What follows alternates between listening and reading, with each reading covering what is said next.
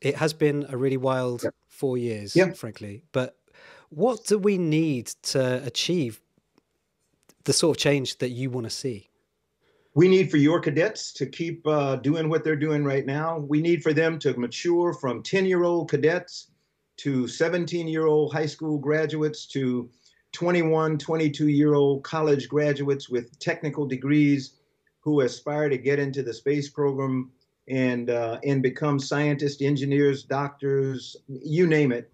But for some of them, to put their names in the hat to become astronauts. And today, they don't have to be a NASA astronaut or an ESA astronaut or a Chinese astronaut. They can actually go to the private sector and become corporate astronauts. Virgin Galactic has their own cadre of astronauts who fly suborbital flights, granted, on Spaceship Two right now.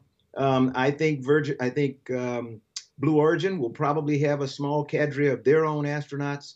Boeing, the first commander was set to be Chris Ferguson, a Boeing astronaut. So they can now, people like Maria and others can go to the private sector and become astronauts because there are now test pilot schools in the private sector. Whereas when I came up, there were only two in the United States. There was the U.S. Naval Test Pilot School in Patuxent River, Maryland, and the U.S. Air Force Aerospace Test Pilot School at Edwards Air Force Base out in California.